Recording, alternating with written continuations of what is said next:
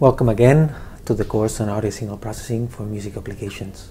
In this lecture, I start with our most fundamental topic, the discrete Fourier transform. If you can follow and understand this topic, you should have no problem in following the whole course. I divided the topic into two lectures, so this is the first one.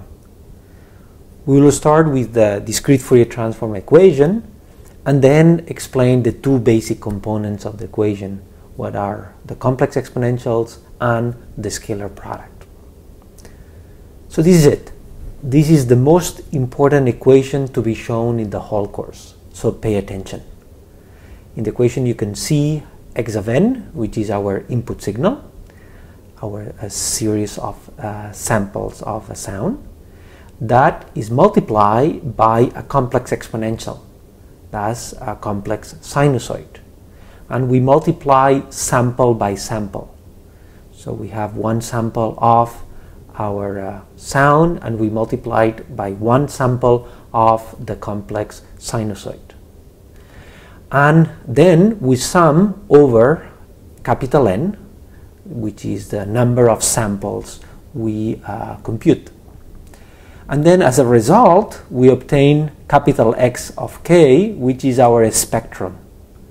Okay, and the index k refers to the frequency index. So we have capital N frequencies, the output, which is the result of computing capital N samples of the input.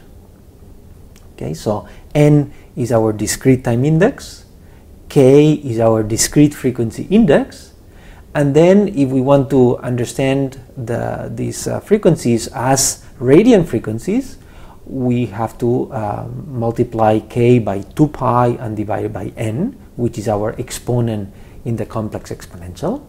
And then if we want to convert this to frequency in hertz, if we have the k index divided by capital N and we multiply by the sampling rate, we obtain the frequency in hertz.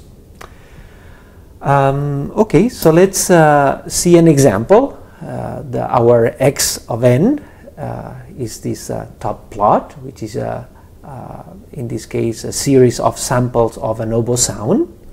And then when we compute the DFT, we obtain this complex function, capital X, that can be expressed in polar coordinates, can be expressed with a magnitude and a phase. But let's first hear the sound. Okay, so this is the oboe sound, and the spectrum we can see the magnitude and the phase, and in the magnitude we can identify the harmonics of this sound.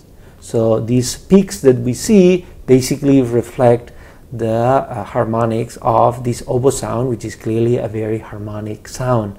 And in the phase spectrum we can see basically the phase, how these sinusoids are placed within the sort of the cycle length and with respect in radians with respect to the duration of this series of samples.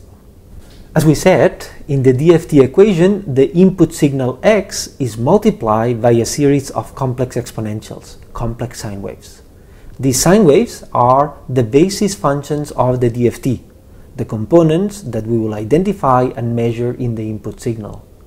So one of these complex sine waves is S of k, in which using Euler's identity we can express it as a complex exponential e to the minus j 2 pi k n divided by capital N, and this is equal to the cosine of the same value minus j sine of this same frequency, so the real and imaginary part of this complex exponential.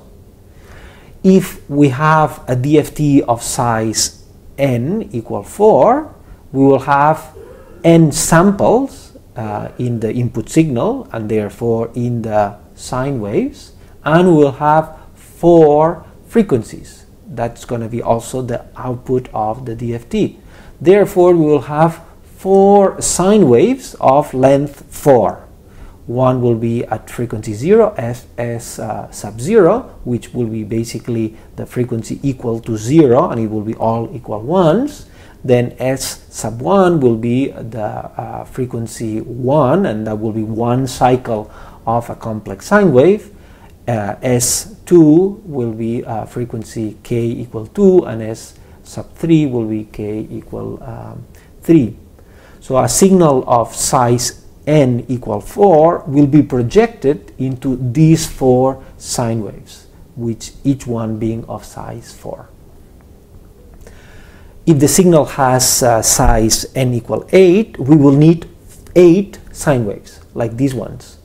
So here we have the 8 complex sine waves, starting with S sub 0, with this DC component all being a constant, S sub 1, which will have this one period of a sine and of a cosine, and we will keep increasing the number of periods, but as you can see, there is kind of some symmetry, and the frequency doesn't go up to 8 periods, but it really goes back to the 1 period. We will talk about that, but these are basically the 8 complex sine waves that are used when we take a DFT of size 8. Okay, so the DFT equation can also be expressed by this equation, which emphasizes the idea of scalar product, in which we are doing the scalar product of x of n, our input signal, by the n complex exponentials. And if we put an example of, we take again size n equal 4, and we take a signal of being these 4 samples, 1 minus 1, 1 minus 1, and we do the scalar product of this signal by every one of the 4 sine waves that we had computed in the previous slides, we will compute the DFT result. So when we do the scalar product of x by S sub 0, the result will be 0. That will mean that this particular signal has no frequency 0, is not present. And then if we change to S sub 1 and we do the scalar product, we get the same result, 0, which again means that this frequency is not present in this x signal.